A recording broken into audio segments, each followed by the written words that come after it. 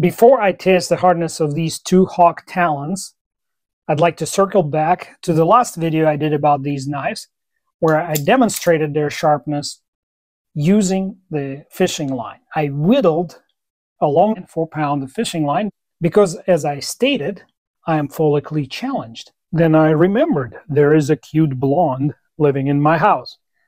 So I borrowed my wife's hair, and here you go. Let's find out what makes this edge so good. I start all my hardness tests with verifying calibration of my Rockwell tester. For that, I use independently NIST certified, serialized, and rated 61.99 HRC block from Phase 2, which is a top-notch brand in the world of hardness testing. Top-tier tools cost good money, and that is, I hope my viewers will join me in thanking monthly members and donors via the super thanks on my channel. They make this content possible. Here you go. Our calibration reading is 62.1 HRC, which is as near perfect as one can hope with this type of tester. The international standard, called ASTM E18-15, guides the accuracy of Rockwell testers, and it allows an error of plus or minus half point HRC repeatability and plus or minus 1 point accuracy. These ranges are not mutually exclusive. In other words, if you're having a, let's say, plus or minus 1 point accuracy error, your repeatability error still has to be contained within this window. It cannot exceed and become like 1.2 plus or minus. I hope I'm being clear about it. I'm nerding out. And what you see on the anvil is the blade from the copper-handled Talon. Just to remind everybody, this is M390 Böhler micro melt steel. Böhler is the German manufacturer that supplies the steel all over the world. Many companies have and are using the steel on their knives, especially when they're looking for extreme corrosion resistance and a really good edge retention. Its edge retention exceeds that of MagnaCut by 20–30% at any hardness. Speaking of hardness, we will be reading these black numbers on the outside of the scale, and our result is coming in at 62.9 HRC. This is the hardest I've seen. M390. How could they possibly? Let's look at the charts that Böhler provides. First one showing heat treatment without the cryogenics.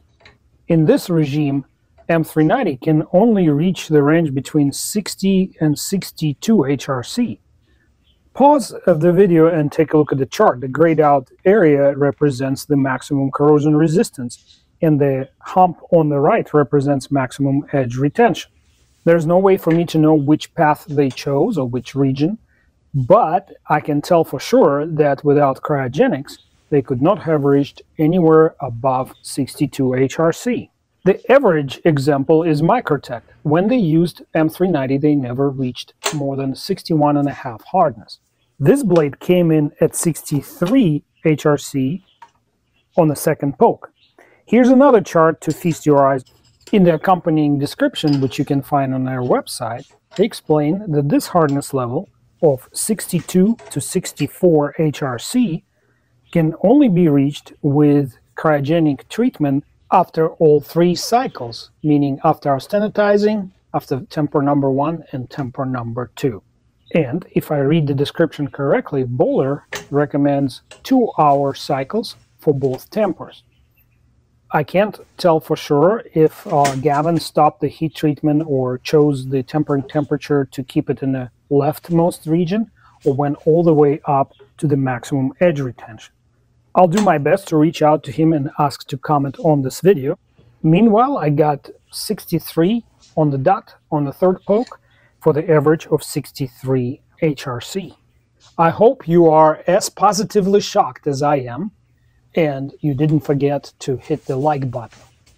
There are at least 6 videos about this knife on YouTube right now, so if you would like my video to stand out, hit this like button and hype the video so that it doesn't go unnoticed. Smelling the blade indicates it is not a lemon mint lip balm. In my excitement, I forgot about my plan to choose the knife that I like the best out of the 2 and then return the second one. Obviously, I cannot return a knife that has been permanently marked with hardness test indentations. So my only hope remains now that one of you may be interested in one of these knives and will let me know in the email. My email address is listed in the channel description. Just click on my avatar and let me know. I know it's a huge commitment monetarily, but this way you will get a blade with a verified hardness. And as appreciation for bailing me out, I will also throw in one of my Vosteed knives that I tested on the channel, either Porcupine or a Psyop, and both knives will be accompanied by the address of this video. And that way you will have proof positive of how tough those knives that you now own are to your friends and family. They already know you're crazy, so what do you got to lose? A little bit of an oops here. I think what happened is I allowed one of the studs embedded in the blade to touch the slope on the anvil, and it gave me a bad measurement.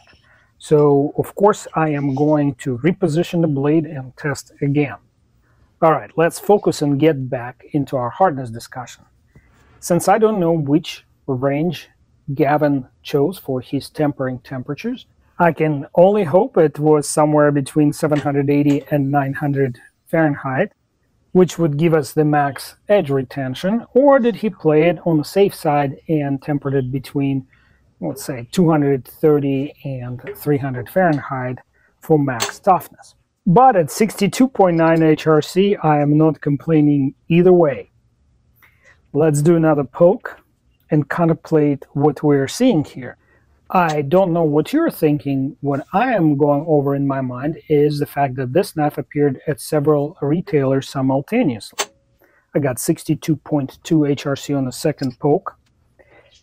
And that indicates to me that he made several small batches. In other words, he dedicated a lot of resources to this project versus mixing it in with his other products like the Deadlock. And the third poke gives me 62.7 HRC. So this blade is averaging 62.6 HRC between the three pokes. And for the production run, I can state that possibly the range is between 62.5 and 63.5 Rockwell. And just to make sure, out of abundance of caution, I would like to recheck the calibration to see if anything moved while I was testing, using the same calibration block that you've seen in the beginning of the segment. I am not aware of any other videos currently on YouTube that show the hardness test of these knives, but if somebody did it and you know about it, please let me know in the comments. We are a community and no one knows everything. 62.2 is my second calibration result, confirming the range 62.5 to 63.5. And if you wonder how I feel about it, here you go. Let me know how you feel in the comments. At this hardness, M390 will give you really good edge retention. But is it fragile? I am starting with a boinking test here, which is a way for me to determine by sight, feel, and sound whether or not the blade has some kind of deformation toward the tip, or is it symmetrical? If it feels and sounds the same, it's the same. But just in case, let's take a look straight on. I see no deformation whatsoever, and it's perfectly centered in the handle. Let's see if it looks the same when it comes through the test. This is the hardwood block that I use in these types of tests, and I'm hammering the blade about 3/8 of an inch, maybe half an inch deep in between the halves of the clamp. It gives me a solid enough engagement.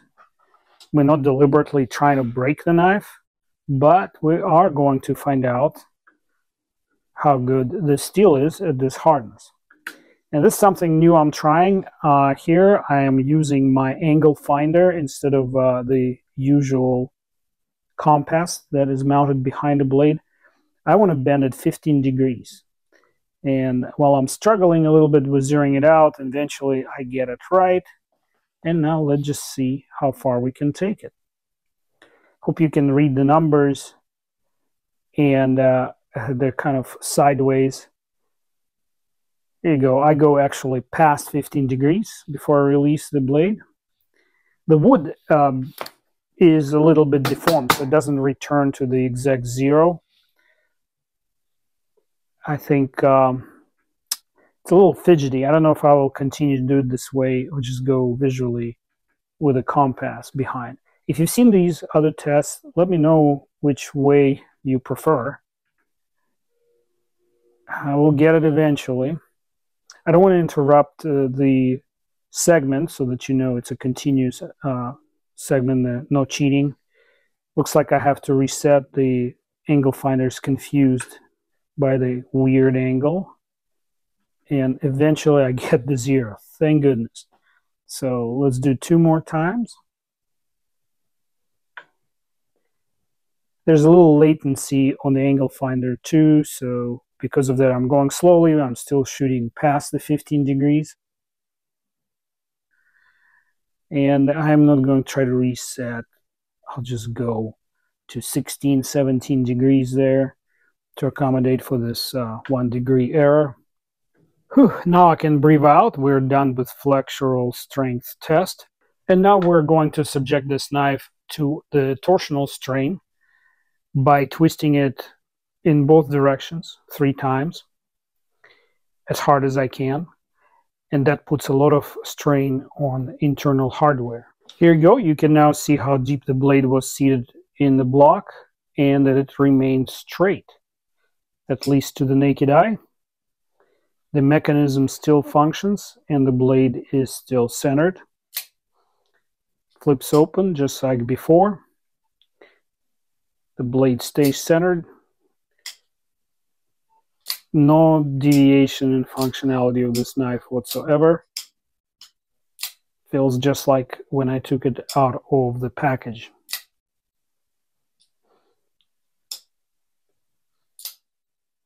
Am I forgetting something? Oh yeah, the boinking test. This test is named after Ukrainian metallurgist Dr. Boinking. I am just kidding. There's no such individual that I know of. And if you're tired of this same joke from video to video, please write a comment and I'll stop doing it. But it cracks me up, and that's what's important, right? Okay, it boinks the same way as before the test. I don't know, it's kind of silly. I think in this setup you can clearly see that there's no deformation. Next, I tried to set the knife up in a hype smasher, the device you see here that allows me to strike the spine of the blade with the force of 40 pounds. Unfortunately, the design of the knife, the styling of the handle, doesn't allow me to mount it in this clamp. It's just not possible to set it up in such a way that the blade doesn't touch the board, defeating the purpose of the setup. The irony of the situation is it's the safety feature built into the design that's preventing me from testing it for safety. It has, you know, this, I don't know, is it finger choil? It's not really on the blade, but it's a part of the blade, so we're going to call it a finger cutout. When you're holding the knife, either in a hammer grip, in any kind of working grip, if you, bearing down thusly, this part of the knife is always pinched. Even in the reverse grip, it's firmly behind your fingers. So even if the knife unlocked, let me unlock it and show you. Even if the knife unlocked, the blade would not go farther than your index finger. It would pinch your index finger, but will not drop completely. So after trying in vain to set the knife up for the experiment, I resorted to this silly method of demonstration. I'm hitting it pretty hard on a hard surface. It's not unlocking, and I am satisfied that my fingers are safe if and when I choose to use this knife in some kind of hard application. I feel like I've been defeated by this knife twice. First when I couldn't set it up in the hype smasher, and now that it won't unlock no matter how hard I try. I'm going to go ahead and say something silly. As I was working on the disassembly and reassembly video, right in the middle of it, I got into explaining how all the pieces interact. This knife is very simply built, but it's also a very sophisticated design. In fact, if I had to sort of describe it in a poetic way, I would call it armorer's spirit incarnate. That's what that is. And that couldn't shake the feeling that I'm actually working on something similar to 1911 or Makarov. That's how sophisticated yet simple is the design. Even if you don't own this knife or not planning on owning this knife, but are familiar with 1911s and Makarovs, would you please watch the disassembly video and let me know if you're getting the same kind of vibe? That would really help me understand my viewers better and potentially consider doing some videos with other types of weaponry. Please let me know.